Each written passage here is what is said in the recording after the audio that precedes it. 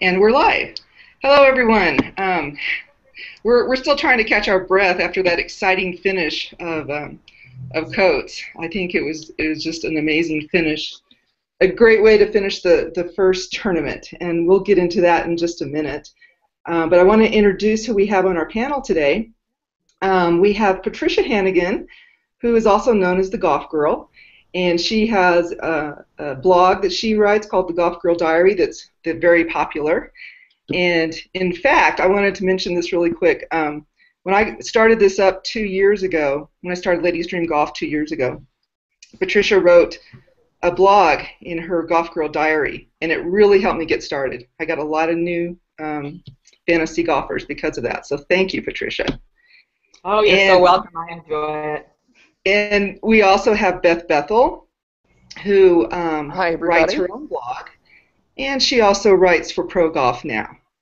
And of course, we have Alexandra Cassi, our very good friend and a pro golfer on the Symetra Tour, are all with us. We were hoping that Annette Walker would join us, but it could be that her internet's not working. It could be that she's still asleep because it's only 6:30 in Australia. Or it could be that she just doesn't want to know who won because she doesn't get to watch the end of this until later today for her. So before we get started, I want to do a quick acknowledgement. I have printed this out instead of trying to bring it up on my computer. Our sponsor for Ladies Dream Golf Fantasy Tournament Pick 4 was Udderly Smooth this week. And it was such a blast working with Linda over at Udderly Smooth. And she has provided an amazing gift basket for whoever ends up winning the Pick 4 tournament. So we'll get to that in a little bit. So, one quick thing. For those of you who are watching, feel free to post comments either on the Google Plus event page or on the YouTube event page. Or if you don't have a Google Plus account or a YouTube Plus account, you can watch on either of those two places, and you can post your questions to Twitter if you use a hashtag LDG Hangout, all one word. Okay, so let's get started. I'm dying to hear what everyone thinks about the end of the tournament, and well, actually the whole tournament itself, but of course the end is freshest on our mind. And so what I'm going to do is I'm going to let each one on the panel just kind of say a few words. If you want to introduce yourself any more than what I did, feel free to do that, and just kind of let me know, let us all know what you think about the new season and the new tournament and the exciting end. So, Patricia, let's start with you. Well, great. I think your introduction was perfect. And you know, I really enjoyed this tournament. I think the venue is just great. I loved the whole idea of the different holes from various different courses. The hole that was at Augusta National, and it was just a visual treat to see those different golf holes. And I just loved seeing this huge gallery. I mean, I think the gallery was very, very enthusiastic, and I think this is going to go down as a very well-received tournament.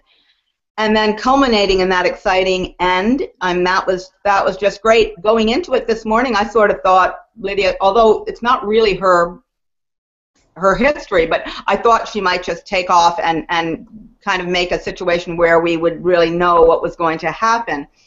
Just kind of move on the momentum that was being talked about. But it turned out to be so exciting, and just you know, the way the LPGA often tends to be, you know, right down the end. I enjoyed it very much.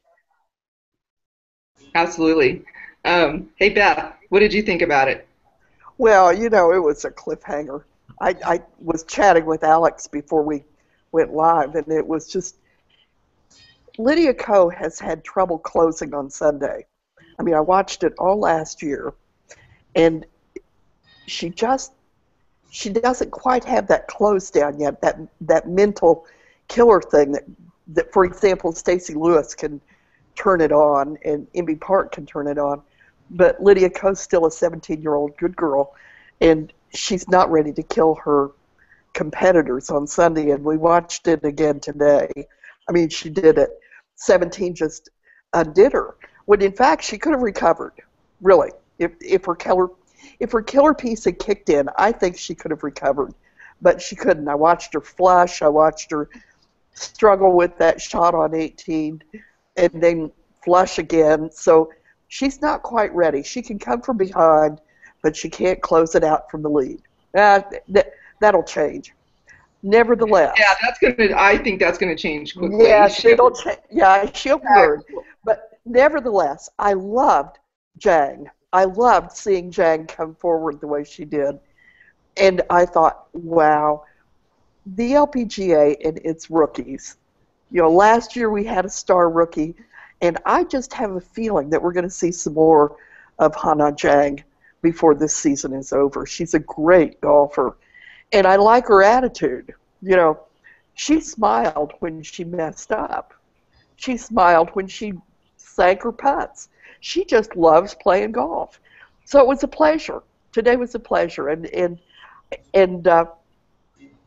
Ko is number one, and isn't that amazing to have a 17-year-old being number one in the world? And what kind of post am I going to write tonight about the end of Tiger and the beginning of Lydia Ko? And what does it mean that the LPGA has been able to produce such an extraordinary golfer in Lydia Ko? Yeah, that's what I'm thinking. So, Alex, I know you were out playing golf most of the day and working out and all those things that you have to do to be ready to play. But did you catch any of the tournament? Unfortunately, I didn't really see too much coverage. I did kind of see them going up 18. I had a feeling that NYC was just going to close it out with just the layup and the wedge. But I thought the whole concept of what was behind Coates was great. They make all women's clubs and apparel and hats, and they had Alexandria Jacobson. She was sporting the clubs and the whole attire. She got an exemption in, which I thought that was just great for women's golf.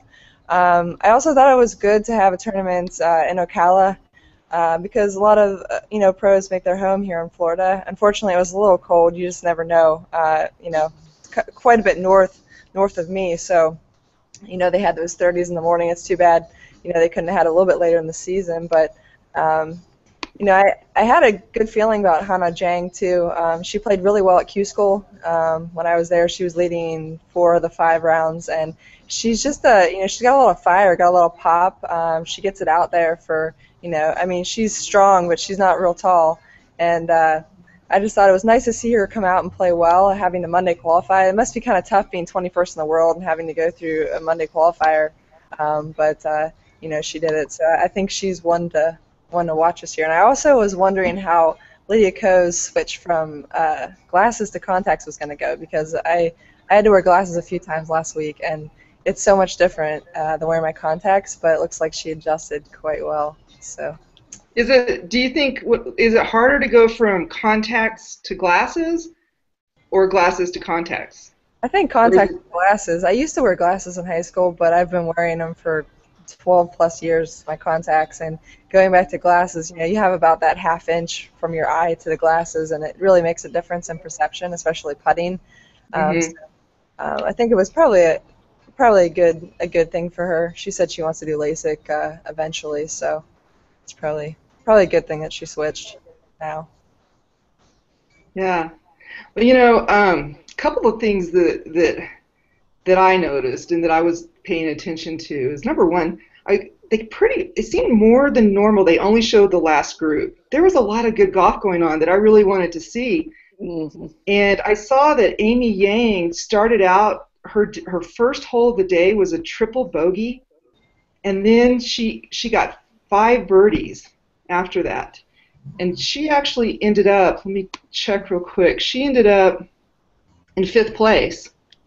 That's amazing. So, yeah, she started with a triple bogey, then got 5 birdies, and then got a bogey. I would have liked to see her play a little bit. And then, of course, Jessica Korda just kind of quietly went about her business and almost put herself in position to win, which I thought was crazy because no one was really talking about her on the TV coverage most of the day until the very end. So that was one. I'm going to bring up a comment from one of our listeners. This is cool. Okay, I'm going to show this, and you guys tell me if you see this. Can you see that comment? Yep. Yeah.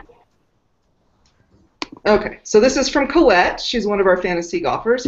Happy for NYC, such a nice young lady with one of the prettiest, easy and kind of nonchalant swings. Looks so effortless. Absolutely. Yeah. But isn't that true of Lydia Ko too? Seems like it's a common thing with the Asians. Their rhythm is, that's what I've always said, it's impeccable. They can repeat that same rhythm over and over and over. Yeah, how do they, I mean, they make it just look easy. It looks like, well, I should be able to do that because it looks just easy. Not forcing anything. They say, Lydia Ko grips down on a lot of clubs and, goes for more club. That way, you don't have to swing out of your shoes. Never looks like she forces anything. Why is that, Alex? Why does she grip down on her club instead of just clubbing down? Well, Judy Rankin said it was more out of habit, but it gives you more control. You can, if the shot's really an 8-iron, but it's really a, full out 8-iron, maybe you can grip down on a 7, and that's why they have that look of finesse. They're not ever trying to force, get every yard out of the club. You can grip down. Mm-hmm. You can change your yardages like that too. So could be why. And I think that's so hard for the casual golfer to do. It's so counterintuitive, to go easy. It's just so counterintuitive. It's my most important swing thought as a casual, very high handicap golfer is try not to try to kill the ball and try to take it easy. And I use these Asian gals as a sort of a role model in a way. But it's the mind that have to train. So Beth, are your little wheels inside your head just turning about what you're going to write about tonight? Can you share some of that with us? One of the things I want to write about is the emergence of a youth culture inside the LPGA. I mean, Corda was talking about it a little bit at the end of the round in her interview, and I haven't really formed it fully, but I think there's an emerging youth culture, young golfers under 20, 21, and what that means, because Stacey Lewis has talked, among others, but Stacey's been the most vocal about the importance of college. She and Michelle, we have both been very articulate about the importance of college as a maturing period for their golf. And collegiate golf programs have always been an important part of the LPGA tradition. And yet right now, we're looking at a young cohort who's bypassing college or appears to be. And so I'm going to kind of dip into that later this evening and see what comes out. Of course, one never knows what's going to come out once one starts to write. Isn't that the way it works for you, Patricia? You don't know what you're going to... Stories can take on a life of their own very quickly. Yes, they can. But I do want to touch on this age issue. Something interesting that you also said about Tiger, and then what happened to him this weekend versus Lydia Ko, for example. I saw on Twitter so many guys, casual golfers, who were saying, "Oh, guess what? I've scored better than Tiger on this, or I can play better than Tiger. I could play that hole better than Tiger." You just had to ask them, "What about Lydia Ko?" And I think the answer would have to be definitely no there. That was kind of interesting, the fact that they were comparing themselves to Tiger, and these are the casual golfers. Yeah, right. A lot of the people that I've met through this fantasy golf, there's actually a large number of men who play this game. In fact, I think there's probably more men who play Ladies Dream Golf than women. And I really want to get some of those guys on here. So if there's any of you guys listening, I would love for you to join our Hangouts. We're not trying to be the exclusive women's club here. We really would like to have some guys join us. But I've had many of those guys say that the reason they're such fans of the LPGA is because they can relate to these women. Their games are more similar to the women than the men. And so they can kind of watch and learn and actually relate to how they play. So that, I think that's pretty cool. So I'm multitasking here, by the way. I don't know if you guys notice. I'm trying not to make it too obvious. I'm trying to see if I can post the results real quick, at least preliminary results. It takes me a while to actually get everything completely finalized because I run everything in my test environment before I actually go and post results. So I was going to try to work on that, but that might be a little bit too much for me. I think I might just post the results at the end. What's that? You're doing a very graceful job with it all, I've got to say. I mean, I kind of knew who was going to win when I thought I knew what was going to happen, but then everything at the end got all blown up, and so it's with 3 people. Was it 3 people tied for second?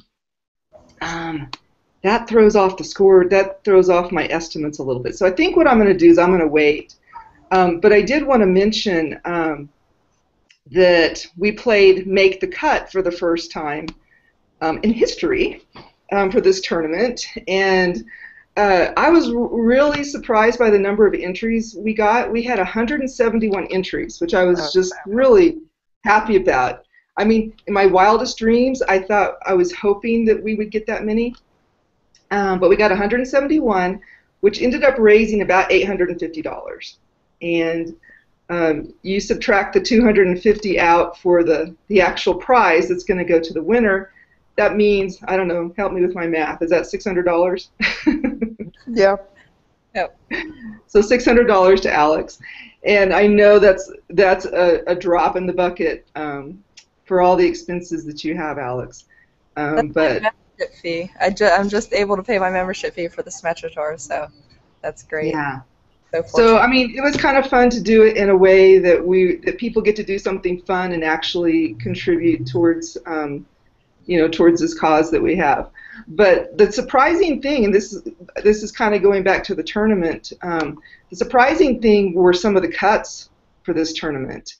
The 2 most surprising for me was Julieta Granada and Chela Choi, because both of those women are just impeccable when it comes to not missing the cut. And so a lot of people got zapped because of those 2 players. I know a lot of people thought Suzanne Pedersen was surprising, but I wasn't as surprised by Suzanne Pedersen as I was by Chela Choi and Julieta. What do you guys think? I got zapped by Chela. Chela failed me. She absolutely failed me. Just a shocker, a total shocker that she got cut. But Julieta, did you know Julieta only missed 1 cut last year? Wow. And she played in 28 tournaments. But so. you know, it's early in the season. Did you see Michelle Wee's tweet? Did you see Michelle Wee's tweet yesterday about? No, I didn't see it. Oh, it was hysterical. In fact, I put it in a post. It was so funny. Moments of sheer brilliance and absolute stupidity. Yeah, I saw that. What did she say? You know, she posted this hysterical tweet that said she summed up her round as moments of brilliance and absolute stupidity. She was just really disgusted with herself. But it's early in the season. It's the first tournament back. And it was cold and wet. And it was cold and wet. And yeah. So, yeah. Here, I'm going to bring up speaking of the guys that I was just mentioning, this is Daryl has a question. And Daryl was one of my very first fantasy golfers, the first year that I started this. And I was out recruiting people however I could. You know, I was just anybody that was posting anything about golf, I was like, come join us, come join us. And Daryl was like, probably won't be very good, but okay, I'll try. And he's just been great. Let's see what Daryl has to say. Yes, I like to watch the LPGA as they hit the ball around the same distances as I do. So it makes me watch how they play or pick apart a course. The guys just hit the balls too far, and it's not fun for me to watch a bomb and wedge game. Yeah. I have to agree. Well, Daryl, if you're hitting as far as the women, you're doing pretty darn good as far as I'm concerned. Heck yes, I can't hit it that far. In my wildest dreams. I play little lady golf. I actually got to play around with Alex. Have I told you guys about that? Oh no, I'd like to hear that. I don't want to give too many details because it was so sad. Because I guess I just got really nervous and I could not hit the ball. Fine. But when you're standing right next to a person who can play the way that Alex can play, and you see that, I mean, you just don't get, even being in a gallery, you know, at a live event, you don't quite get it as when you're standing right next to them. And her caddy, Paul, was playing with us as well, he's an accomplished golfer as well. Oh, how far does he hit it, Alex? It was like, oh my God. He can hit it like 330, 340. He can get it out there. He's a big boy. Yeah, but that was probably about the most fun experience I've ever had. I wish I would have played. In like lines you'd never even imagined, like over the trees and stuff. We were playing at our little local course here, and it was so much fun. Were you going to say something, Patricia? Well, just every time, you know, I talk to anyone or I read about anyone who has played with gals from the Symetra Tour, the LPGA Tour, they're always, it's just mind-boggling to them how well they play, you know. It's just on such a different level from anything we casual golfers ever see in real life, you know. So definitely hard to imagine unless you're out there on the tee with someone, the difference, you know, and what you can learn from them. Yeah, absolutely. So, Alex, we're going to have to play again sometime after I've gotten over my nerves, but I've been playing a little bit better lately. So, Oh, I thought you were fine. So, let's talk about the upcoming tournament, the Pure Silk Bahamas next week. That has historically, at least the last couple of years, it's been the first tournament of the year, and now it's the second tournament of the year, where Jessica Korda won last year, and she's looked pretty good today. What do you guys think about next week? How about you, Beth? I think Stacy Lewis and Jessica Korda are going to come out of the gate wanting to win. I'm looking for hot golf next week.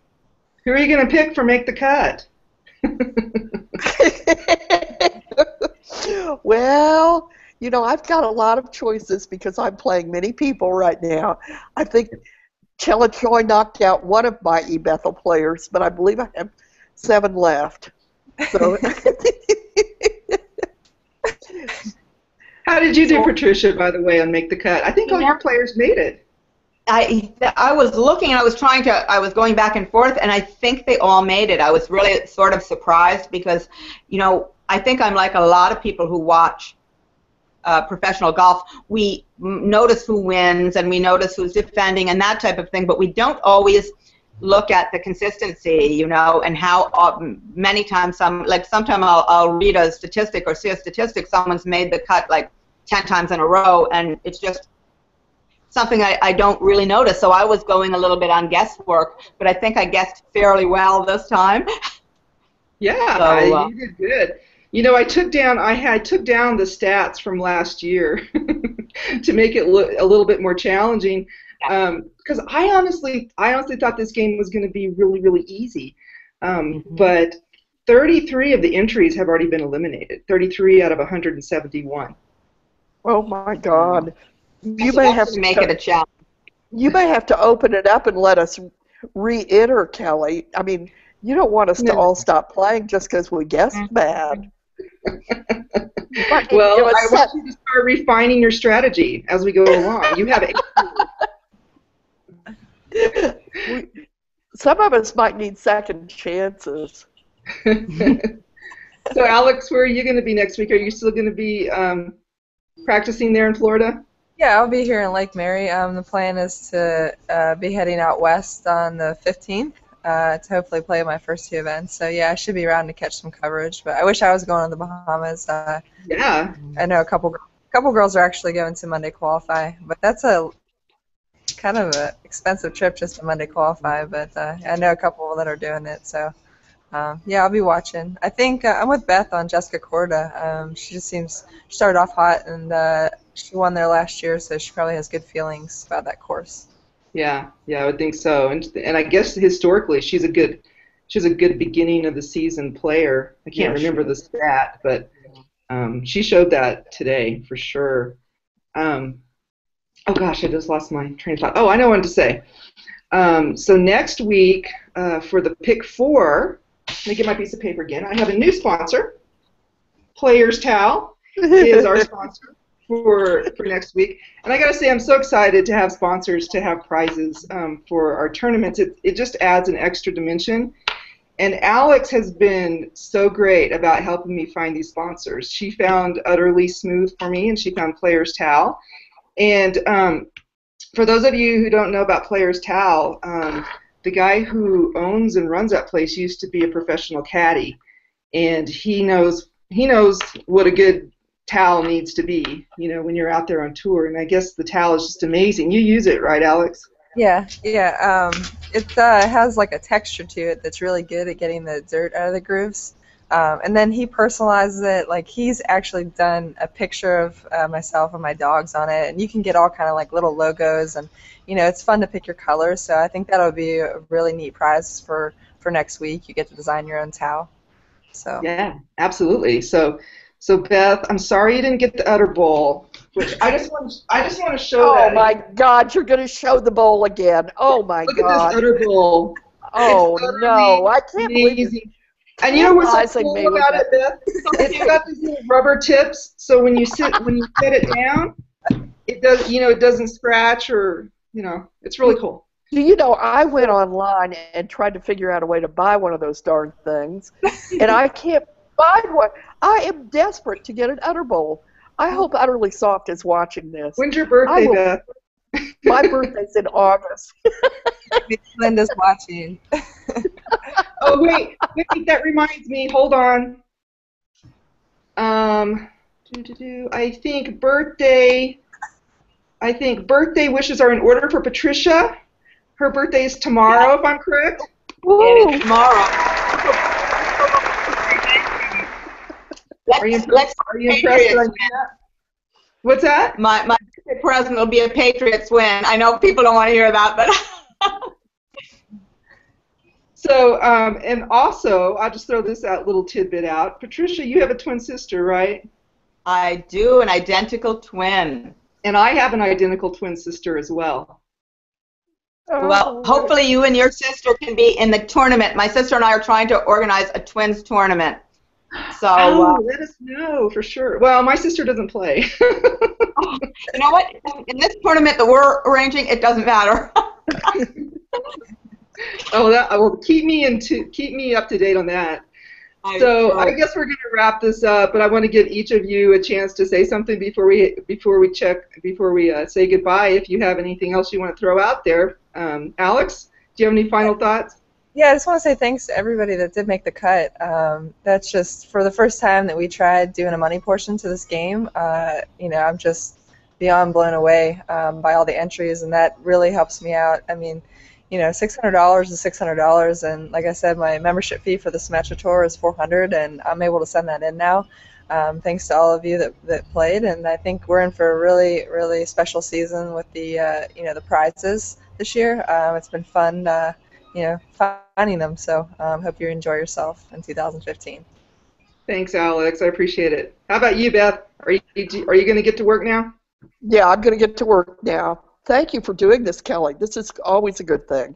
Absolutely. And I want to say that I'd like to try to do these after all the tournaments, so anybody who's watching, it's really easy to participate. The main thing is you have to have a Google Plus account to participate, but you probably can't even tell this, but Patricia's actually on her cell phone right now, so you don't actually have to have any kind of fancy setup to do this. So Patricia, do you have any final thoughts? Well, I'll just be looking forward to the remainder of the season and hope to be in on a lot of these chats. I look forward to reading Liz's blog, the best blog, and to watching Angela play. It's going to be hopefully a really good season. All right. Well, thanks so much, and you're welcome anytime. All of you are welcome anytime. Those of you on the panel right now and those of you watching, be part of this and help us make this a fun thing for everyone. So thanks, everyone, for being here, and we're going to sign off. Good night. Good night. Bye.